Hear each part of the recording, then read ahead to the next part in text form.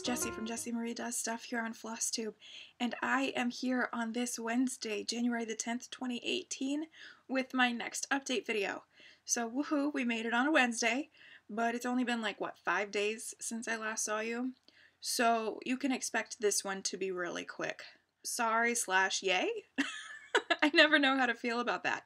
The quick ones go up easier and they're a heck of a lot easier to edit, but I know that some of you guys like the long ones. But as always, when I have a short video, it usually means that there might be a longer video coming shortly to sort of make up for the time difference. And so that is the case this week as well. I told you guys that I was going to film my Year of Whips video on Monday, and that didn't happen, obviously. So I am going to film that today and either upload it today or tomorrow. I'm not quite sure yet, but so there is that. So you will have 2 videos from me this week, which is, you know, makes up for the short video. Okay, so let's talk about what I'm here to talk about today, and you will see pretty quickly why this is going to be a quick video. First things first is that I totally forgot to go back and look at comments on my last videos to see if I had any questions. And so I'm just going to save that for next week. I expect that this short video thing is going to be a common theme moving forward, and that's just because my rotation is so very simplified, which works out really nicely for me. So I'll just save the questions for next week and we'll make that one a little bit longer. I have just 2 projects to show you, one that I have worked on, another that I'm currently working on, and then that will sort of help us lead into plans a little bit. I want your guys' help with my plans because I am conflicted, and you'll see that here in a second. I have not received anything in the mail that I know of. There might be Fabrics of the Month in my mailbox, but I haven't gone to check it. And I also haven't read a single page of a book since last time, so I don't have any reads, Lily reads, or otherwise. And then knitting, I've worked on one of my 2 projects for the month of January, and so I'll have that to show you. But that's it. That's really it. So let's just go ahead and jump right in. Full disclosure, it's been winter outside, and it's been unseasonably cold. And as a result, I am dried out, my skin and my throat, and so I'll be referring to my water here today. Because even though this is a short video, I'm not going to be able to handle it. I am drinking out of my, well, this was Danny's for forever, but this is a Frank Beamer cup, Coach Frank Beamer. And this is celebrating his 25th season in 2011. Let's see. What does Coach Frank Beamer and Michigan football legend Charles Woodson have in common? There's 2 things. The first of which is that they are both inductees into the 2018 class of College Football Hall of Fame. And the second is that they have both, in their respective eras and respective teams, have both gone into Columbus and beat Ohio State while they were at home. So, just, you know, random college football facts for you after the end of the college football season. Anyway, let's get on with the cross stitch. So let's talk about works in progress and what I worked on since we last spoke. So last Friday when I filmed, it was the beginning of my first weekend rotation for Heaven and Earth Designs. And so this weekend I was working on Snow Castle, artwork by Randall Spangler, and all of the snowflake needleminders here. And I was working on this for the Full Coverage Fanatics group, the monthly SAL. So I have decided to break up the different SALs into the weekends. And so this past weekend in particular for me was the monthly SAL. So there is that. And you'll be seeing a preview here of what this looked like the last you saw it. And what I'm going to show you isn't like, it's not like extraordinary Like, it's not much of a development of the picture yet, but I had a really good stitching weekend. So, my fabric here is 25 count Easy Count Lugana by Zweigart, which really dangerous to me, and Stitch from Stash, more importantly. 123 Stitch now carries this fabric, so that's a little scary for me because I'm addicted to this. But anyway, so here, oh, catching the light again. There we go. So I'm really pleased with the progress that I made on this weekend. All things considered, this was a lot. I was not feeling well. I hardly stitched at all on Friday after filming and getting the thing uploaded, and then Danny and I decided to play a board game. For those board game friends out there, we were playing Terraforming Mars, which is on loan from his brother. We've played it twice now. That first game, he killed me, and the second game, I beat him, so woohoo. And so we're going to play it a third time for a tiebreaker and then move on and try something else. Anyway, sorry for that rabbit trail. The long story short is that on Saturday I was sick, so I didn't stitch much on Saturday. I also wasn't able to go to the Stitchy meetup in Fairfax, which was a super big bummer. I really hate missing that, and so yeah. But then Sunday was like my big stitching day where I played catch up and got my goal. So my goal was 2,000 stitches, and I met it. Barely, just barely under the wire, but I made it. So catching that light, that's really great because you can see the trees and you can see that those splotches of white, like they're not just floating in free space. Down here we're getting into some of the lighter blues, into 820 as opposed to 823, so it's paler, and yeah, just really enjoying it. So there's that. So I've got, what, 4,000 stitches done? Am I at the halfway mark? I must be. If I got 2,000 done this weekend and I had 1,800 before, it's 3,800. That's not quite halfway, but it's so close to halfway. So there was that. Then on Monday, normally this week would be reserved for Lady of the Flag by Mirabilia, but because that's a Year of Whips piece and Year of Whips doesn't start till the 18th, I decided to table all of my Year of Whips projects until after the 18th.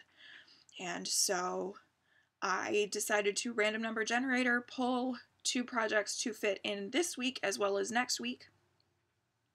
And so, as I mentioned last time, for this week it pulled Birthstone Dragon Sow by Ingleside Imaginarium. So you'll be seeing a preview here of what this will look like finished, as well as what it looked like the last time I showed it to you. Basically, I had the first 6 dragons done, so through June, according to the Stitch Along. And, did I say this was by Ingleside Imaginarium? Which is Brittany, whose Guardians of Notre Dame Sow is looking phenomenal. Super jealous of everybody doing that. But as I said, I want to do this one first, and then we'll see about any other cells. So I made some pretty good progress. Bulldog Neominder here from Elena and Olivia, and then Toothless, because Toothless. So yeah, I mentioned last time that my goal for the month was to finish the July dragon and then start on the August dragon. And I did that on Monday. Like, I started and finished the July dragon in one day, and then started August just barely on Monday. So that's kind of crazy. But I'm not complaining. So let me grab my foam core here so that there we go. So you can see what's going on. So I have most of August done, and July is all the way done. His jewel and everything. And according to the pattern, July is pretty different than charted. So obviously these jewels are my embellishments, and for the original version they are stitched. And so for this one, it's charted with a little heart, sort of like in the crook of his tail there. But it was too big of space for me to try to finagle getting this gemstone in there. And so I just kind of hung it off of his claws, and he's sniffing it. So then I had to make the decision of what the heck to do with that space. And so I, very amateurly, I mean, I didn't pay attention to any sort of shading. I just sort of guessed.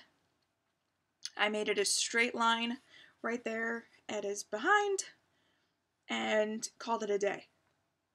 And it's good enough.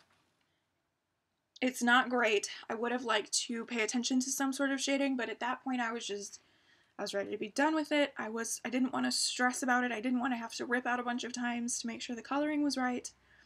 I just wanted it simplified as best I could. So that's what I did. I'm running into the same thing here with Peridot, because the way that Peridot is charted, his jewel is sort of definitely like almost in the hand of his tail. It's kind of what it looks like because his tail is feathered. And so it's almost like it's resting there, like on what you would consider the wrist or so for the tail. And so I have to reimagine that as well.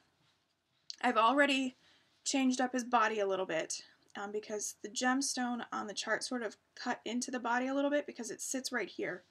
And it's a pretty big charted gemstone. So I've already made the changes there. And then I just have to figure out how to either set the gemstone there or find another placement for it. I'm not sure. But I'm digging how it's looking. This one is taking me a lot longer to stitch than this one did. This one is pretty big blocks of color, and this one is like, it's a little bit more, I don't want to say fiddly.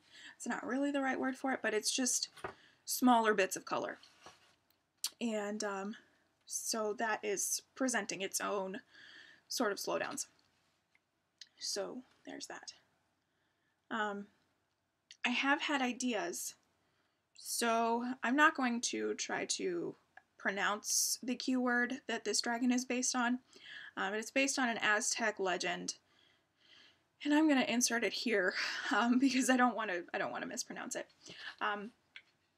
But based on some of the research that I've done for it, it's got very Aztec colors, very vibrant colors, at least in modern renditions, not traditional renditions. And so bright, vibrant greens and vibrant golds and vibrant reds and blues. And so I have found some beads that are, they're really gorgeous. And so I am contemplating sort of repeating what I did up here with Emerald. So Emerald, it looks like those beads are almost like a chain around his neck. And so I think I may repeat that here with Peridot, but make it a really long one so that when he's flying it dangles really, really far down. I don't know if it'll work like this, but my thought process is that I'll string the beads on a very long section, a whole bunch of beads on a very long section of thread, and I'll probably use like black or something like that, and then try to couch it so that it has like a curve connecting to the jewel resting on his tail. I don't know how that's going to work. I have to play around with it a little bit. I'm not trying to rip out a whole bunch of times, so I'm kind of hoping that it just works on the first try. So I guess I'll let you know. But I haven't ordered those beads, but I'll do that today, and they'll be here pretty quickly. So there's that. My fabric, by the way, is 32 count Belfast in Sparkling Diamonds by Crafty Kitten Fabrics. That's it. That's all I've worked on, but it's only been 5 days since my last video, so not really all that surprising. So let's go ahead and switch over to plans. Obviously, I'm going to work on Birthstone Dragons through Thursday, then Friday is my next Heaven and Earth Design weekend. This weekend is the quarterly seasonal sal for me, and the quarterly seasonal is winter, and so I'll be working on Snow Castle by Randall Spangler and Heaven and Earth Designs, where I hope to get another 2,000 stitches done this weekend, I'm aiming for a page finish this month. So I've got to crack on. So another 2,000 stitches this weekend, I'm hoping. We'll see what happens. I'm not going to be heartbroken if I don't reach that goal, but nonetheless, it's a goal. Not to mention, I'm already in the negative for Stitch from Stash, and so I need to generate some credits. Yeah, thanks, Trisha. Anyway, and then on Monday, here's where you guys are going to come in. I'm conflicted. I'm not going to lie. I'm conflicted. So, Monday, according to my original plan, I was to pull out Prairie School or Alphabet. And no name needleminder here. It says I like big books and I cannot lie. And so, real quick, let me show this to you. I'm working this on 40 count platinum Newcastle linen by Zweigart. Did I guess that right? Yes, I did. And I am doing 9 letters per panel, I guess. And so my plan was to tackle A's for anchor and to see if I could finish that block next week. So I have quite a ways to go. I still get a kick out of the fact that it just says rum. Anyway, so there's that. However, so with how things went with this, I started and finished July in a day. I think that by the end of this week I could have September done. I might not have the beads yet for August to be able to finish it tomorrow. No, I definitely won't have the beads tomorrow. But I think that I could potentially get both August and September done between today and tomorrow. Tomorrow I'm taking a stitchy day because things are about to amp up a little bit in the Storyteller collection next week. Details to follow. So tomorrow I'm taking a stitchy day. I think that I could get them both done tomorrow.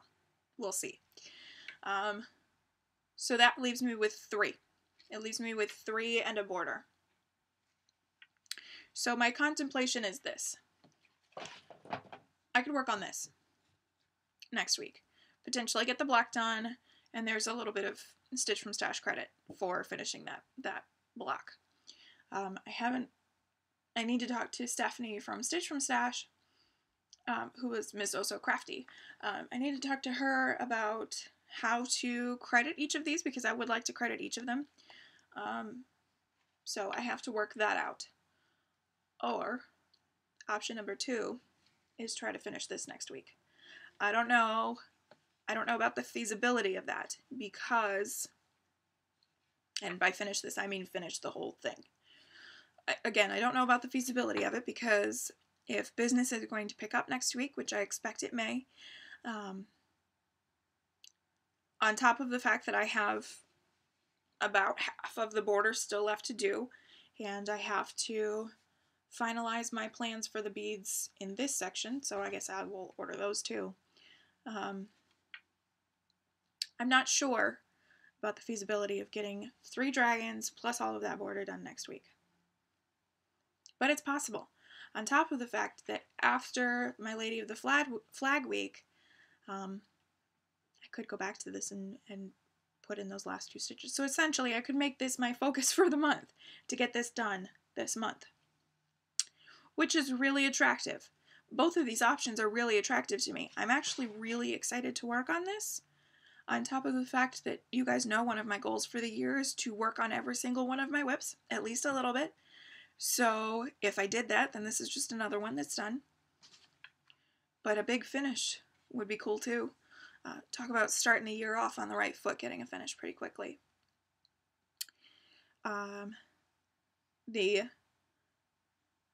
caveat to it is that it's not a Year of Whips piece, and so it's kind of a bummer that my first finish of the year would be, I mean, not a bummer, that's not the right word, but it's just kind of the antithesis of my plan for the year, because my first finish will be a non-Year of Whips piece, but that's not a huge big deal.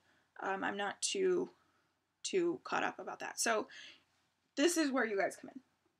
I would like you to vote. Prairie School or Alphabet or Birthstone Dragonsaw. Which one should I work on? Because I'm indecisive. I can't pick. And so Tell me what you guys think. Leave it in the comments below, and you have until Sunday to answer. Let me know what you think. Which one I should work on next week. This will be starting on Monday. So, decisions. Hard to say. Okay, our last conversation for today is knitting. And so I have my bulldog bag here. And in my bulldog bag by Zoe Designs Limited on Etsy, I don't know if she's still in business, I bought this years ago, is my, in this project bag is my sock. And so it's a little bit richer than that. It's not so bright, but that's okay. This is Sweet Georgia Tough Love Sock in the West Wind colorway. And you guys, I did it. Check it out. There's a heel. It's hard to see. There. So here's the cuff of the sock. I knit the leg. I knit a pretty long leg. I did a total of 7 inches from cuff to when I started the heel. And I took votes on Instagram for which heel I should do, because everybody's telling me that I should do the Fish Lips Kiss, because once you understand it, it's so much simpler than the heel flap and gusset. So I took votes on Instagram for what people thought I should do, and the overwhelming majority was heel flap and gusset.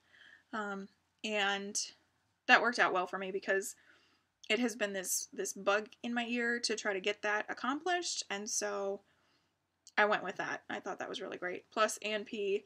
Messaged me, and she was like, you should do that, because otherwise you have to read through the heel for the Fish Lips Kiss heel and figure all that out. And I was like, okay. So I did it. I had success. The problem that I had last time is that the pattern that I was following made it very difficult to understand how to pick up stitches after knitting the heel turn. So basically what you do is you knit this flap, and you can see that mine is, it is a slip stitch rib heel flap for the extra fabric, because this is where socks can be the most vulnerable for holes and tearing and whatnot. Because socks, they're like shawls, you know, they just drape. They're not really, there's not a whole lot of wear that go into socks, or excuse me, to shawls. But socks, because you're putting it on your foot and you're putting it in your shoe, there's a lot of abrasiveness going on there. And so the heel is a weak spot. So I did a slip stitch rib heel flap for the extra fabric, because those slip stitches add an extra layer of fabric on the back. And then I knit the heel turn, and I followed a different pattern for how to pick up stitches, and it was like a breeze. It went so well. I was so impressed. But I'm not going to lie, I was stressed the whole time I was doing it. I don't pick up stitches very well, which is why I am not a sweater knitter yet. It's why I don't knit much in the way of sweaters. The sweater that I did knit was top-down, raglan increases, cardigan, and so there was no picking up stitches whatsoever, because I'm just not very good at it. So, but this this pattern that I followed, it was great. It was really simple, and here I am now knitting the gusset decreases. So now I've got too many stitches here, and so I need to decrease down to the same amount that I had here for the leg, so that I can knit the foot and then the toe. I was really hoping to have this one done, but I underestimated severely the amount of time that it would take to knit the gusset decreases. It's a lot of knitting going on here, and the decreases are slow, which is good, because the faster the decrease, the more vulnerable this part of the sock is, but it just takes a little while. So that is a progress keeper for where I was last time, and so I've done a good little bit of knitting on this. I'm so excited, you guys. I'm knitting a sock, and I tried it on once when I got the leg. I think when I had the leg to about here, and I really like the the 2x2 cuff. I contemplated doing that in the foot because I like it when socks sort of like hold on to your foot a little bit, but I think I'm just going to do a stockinette one. I'm going to keep it simple, and we'll make those adjustments later on. I don't know how this is going to fit, how the heel is going to fit, and I won't know that really until the whole thing is done. Socks knit cuff down are harder to try on than toe up. At least that's my understanding of it. So there we have it. My sock is in progress. I haven't touched my Rochambeau cowl, and I need to do that because it's the 10th already and time is ticking away. So I need to get back on that. So I think that once I finish, let me talk knitting plans real quick. Once I finish this sock, I'm going to immediately cast on the second. And I'm not going to push myself necessarily to try to finish the pair in January, but if it comes naturally, then I may just go for it and try to finish the pair in January. But I'm not going to be like freaking out trying to get it done. Because ultimately I would like 12 pair of socks. That would be great. If I could knit a pair of socks each month, that would be fabulous. There is also an Eat Sleep Knit badge this year that is very attractive to the idea of knitting 12 pair of socks. So we'll just kind of see what happens. Like I said, I'm not going to push myself too hard, but there is that. So next week I will report back with what I get done on each of these respective projects. And that's it, y'all. That's everything. I told you it was going to be a quick one. It's a little bit longer than I expected, actually, but that's good. So I am going to head off here. I'm going to edit this and get it uploading so that I can film my Year of Whips plans. And so I will see you in that video. Everybody take care. Thank you so much for watching. Thank you for your continued support of me and my channel. If you have any questions for me, please leave them in the comments. And I will see you next time. As always, y'all, be kind.